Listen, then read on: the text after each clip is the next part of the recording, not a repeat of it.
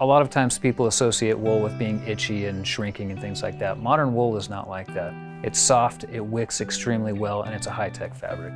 Poor quality socks are generally made from cotton or polyester.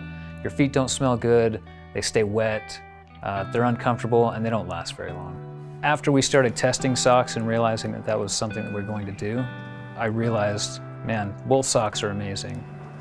The material, the wicking, the comfort, everything about wool socks is so much better than a pair of cotton socks. It turns out that in Utah, we grow a ton of wool. In fact, like more than most other states in the United States.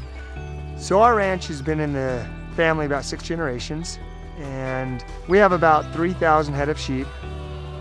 To know that something is actually coming from somewhere where you know the person and you can get the wool and you can verify the quality, like at the very base of it, and then get that processed and get it back and put it into socks. There's something a lot more fulfilling about doing it that way. We run a Rambouillet cross, and that Rambouillet produces a very fine wool. So when you're using a finer wool, you get a higher quality, more comfortable product, especially if you're trying to be next to skin. Wool socks in general are just way better. I mean, they last longer, they stay tight, and that's what I like about the GRIP6 socks.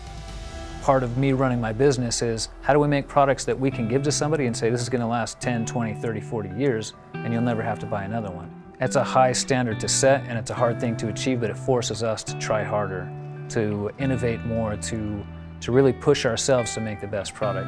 They've done a really good job doing their homework on producing a very high quality sock. People will remember to pay a lot for shoes and then they'll shortchange on the socks, but to have a good pair of shoes and a good pair of socks makes all the difference.